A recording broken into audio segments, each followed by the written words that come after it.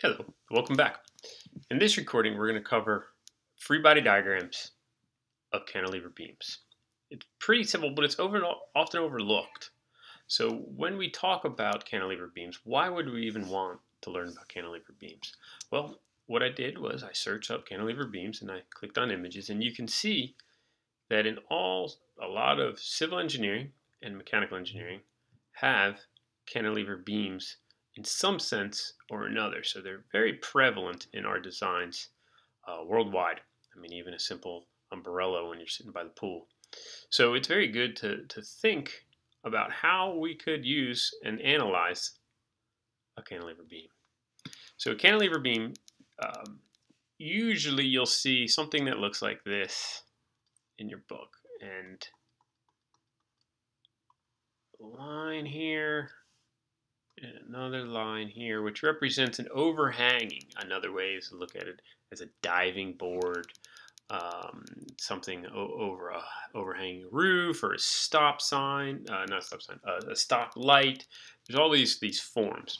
So what I want to focus on is taking a look at this. Oops, that's large. Don't want that. Taking a look over here and really focusing on what to do about this. So one thing that also you'll note, I'm going to change the color here to a green, and I'm going to put, usually you'll see some sort of force out here or along this beam. Not always the case. Sometimes you'll see the center of gravity being some weight that's drawn down, and then you want to analyze the forces over here. So let's start to take a look at how to draw a free body diagram of this. So first of all, what I want to do is I want to be able to cut very close to this. This represents a frame. And a frame is immovable, or you can cut right here. It doesn't matter where you cut, but if you cut here, you have to replace it with something else, and that's what we'll do now. So let's change the color, and I'm going to redraw this. So we're going to cut that right there at that. We're not going to ignore this one, but we can change that and draw the rest of the beam. So also, let's go back and let's draw all of the applied forces. So we have this force here, which is basically sometimes the weight. And we have this force hanging over here. But now we want to, what happens when we cut? We have to think, and to analyze the forces, we need to replace this wall with something. Anything we cut, we have to replace it with some sort of vector force moment. Something like that. So first of all, what we're going to do is we're going to put a coordinate system on here. Coordinate systems are very, very useful in mechanical engineering. Without coordinate systems, we couldn't know where we were. So one thing that we can do now is I'm going to replace these with red. And the common way, or the standard, is to put a force, let's call that F of Y. So you put a force in a Y direction when you have a frame and you're cutting away the beam. Then you have this force in the X direction, and this only lies up because we want the components of this overall force. Now remember, Fx and Fy are components of an overall force. We're not done yet. Okay, with the frame, there needs to be this moment that needs to counteract. Now let's think about it a little differently. So if I go back to my original picture and I pull on this beam in this direction, it's not going to move. Right, maybe it'll stretch, but assume it's a rigid body, it won't move. All right.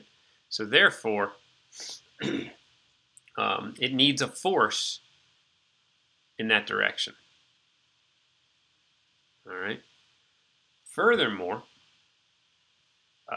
if I apply these forces here, it needs to have some sort of force holding it up. So that frame is doing two things right now. It's opposing a force in the x direction and a force in the y direction. That's why we need to replace it. Force x and force y. But it also has another third component to it, and it doesn't allow it to rotate. If there was some hinge there, with a door hinge, I could rotate this and it would fall to the ground. Right? It would fall this way. But this frame, you need this moment counteracting these forces. Now, even if this moment wasn't these forces weren't there, you still have a moment, because that's how this works. That's how we can start to analyze this even more. So this would be considered the free body diagram of a cantilever beam. I'm going to run through real quickly, and I'm going to do the same thing, slightly different, if we cut it there. So say we cut it there on my second cut. We still have this applied forces. And what we can do is we can shift our coordinate system, and we can also apply a force in the y direction, a force in the x direction, and also here, because we cut this. We didn't remove a pin or a roller. We cut it. So therefore, in that regards, it's the same. They're not the same in value, but we can analyze them starting with the cuts. But more importantly, what I see most students doing, and this is incorrect, is this for a free body diagram. And I'm going to do it, so don't do this. I don't even like thinking about doing it this way. So we say we have forces here. We have the wall here. They automatically start to put force in the y direction, force in the x direction, and the moment. This right here, to draw, this is not a free body diagram. So what I'm going to do is do this, cross this out. Well, why is not a free body diagram? One thing is because we didn't remove anything. All right, we need to remove this to be a free body diagram. In here, on the first free body diagram, we removed this frame and we replaced it with vectors and moment, force vectors and moment vectors. In this one, we didn't remove anything, so we can't have anything. This right here is telling and communicating that this still frame exists, but there's also an applied moment here. There's a applied force here and applied force here. There's no reactions drawn here. They're applied. So be very, very, very careful.